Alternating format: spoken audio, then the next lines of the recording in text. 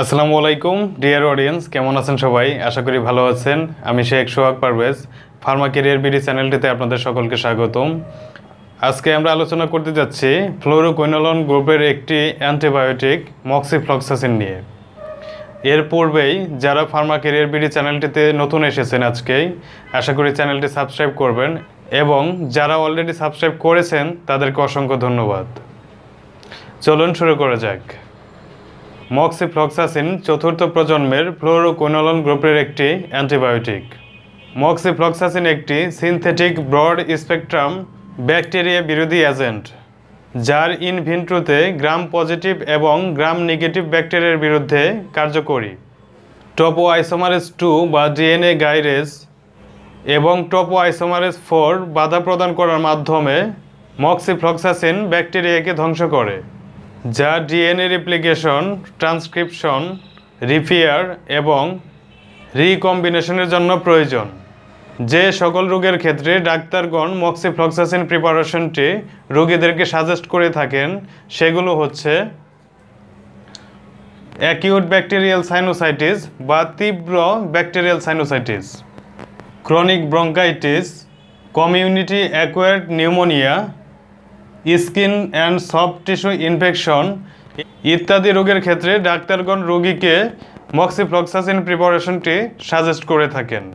Moxifloxacin অণুজীবদের দ্বারা গঠিত সংক্রমণের বিরুদ্ধে 18 বছর ও তার উপরের বয়সীদের চিকিৎসায় নির্দেশিত। মক্সিফ্লক্সাসিন সেবনে যে সকল পার্শ্ব প্রতিক্রিয়া দেখা দিতে পারে সেগুলো হচ্ছে টেন্ডনে ব্যথা অনুভব, অতি সংবেদনশীলতা, ক্লস্ট্রিডিয়াম ডিফিসিলির জন্য ডায়রিয়া, পেরিফেরাল নিউরোপ্যাথি, আলোক সংবেদনশীলতা। মক্সিফ্লক্সাসিন সেবনে এক বা একাধিক পার্শ্ব প্রতিক্রিয়া দেখা দিতে পারে।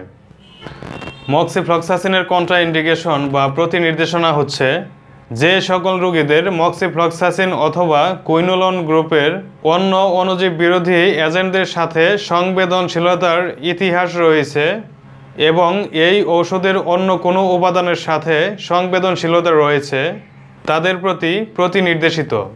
মক্সিফ্লক্সাসিনের ড্রাগ ইন্টারাকশন বা অন্য ঔষধের সাথে ক্রিয়া। কোনো কুইনোলনই মাল্টিভ্যালেন্ট ক্যাটায়ন যেমন ম্যাগনেসিয়াম এর যে কোনো দ্রবণের সাথে একই ইন্ট্রাভেনাস পথে দেওয়া যাবে না। অ্যান্টাসিড, আয়রন এবং অ্যাবজর্বেন্টস মক্সিফ্লক্সাসিনের শোষণ কমায়। এনএসএআইডি সেন্ট্রাল নার্ভাস সিস্টেমের উত্তেজনা বৃদ্ধি করতে পারে। ওয়ারফারিন রক্তপাতের আশঙ্কা বৃদ্ধি করতে পারে। গর্ভাবস্থায় ও স্তন্যদানকালে মক্সিফ্লক্সাসিনের ব্যবহার। মক্সিফ্লক্সাসিনের ইউএসএফডিএ প্রেগন্যান্সি ক্যাটাগরি সি। গর্ভাবস্থায় এবং স্তন্যদানকালে উভয় অবস্থাতেই মক্সিফ্লক্সাসিন নির্দেশিত নয়। ওভারডোজ বা মাত্রাধিক্য। মাত্রাধিক্যের ক্ষেত্রে পাকস্থলী খালি করা উচিত।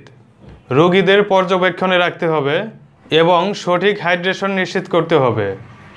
মক্সিফ্লক্সাসিন ব্যবহারের সতর্কতা। অতি সংবেদনশীল প্রথম লক্ষণ হিসেবে স্কিন র্যাশ অথবা অন্যান্য উপসর্গ দেখা দিলে মক্সিফ্লক্সাসিন ব্যবহার বন্ধ করা উচিত। রোগী যদি ব্যথা, ফুলে যাওয়া, টেন্ডনের প্রদাহ এবং টেন্ডন রাপচার অনুভব করে তাহলে মক্সিফ্লক্সাসিনের ব্যবহার বন্ধ করা উচিত। মক্সিফ্লক্সাসিনের ডোজেস অ্যান্ড অ্যাডমিনিস্ট্রেশন বা সেবন মাত্রা ও বিধি। প্রাপ্তবয়স্কদের ক্ষেত্রে মক্সিফ্লক্সাসিনের সাধারণ মাত্রা 400 মিলিগ্রাম প্রতি 24 ঘন্টা পর পর।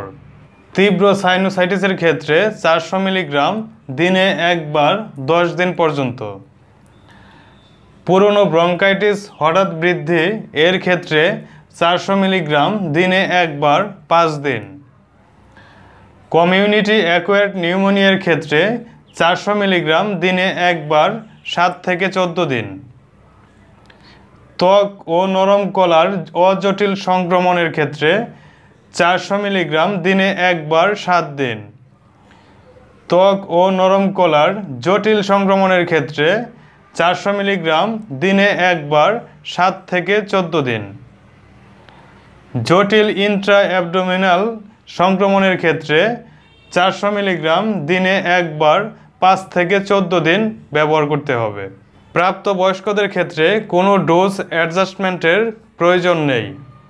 শিশু কিশোরদের ক্ষেত্রে মক্সিফ্লক্সাসিন ট্যাবলেটের কার্যকারিতা ও নিরাপত্তা প্রতিষ্ঠিত হয়নি।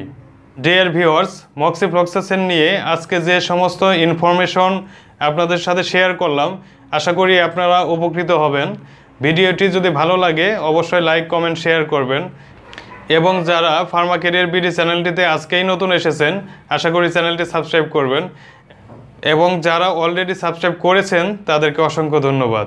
ভালো থাকবেন সবাই, সুস্থ থাকবেন। আসসালামু আলাইকুম।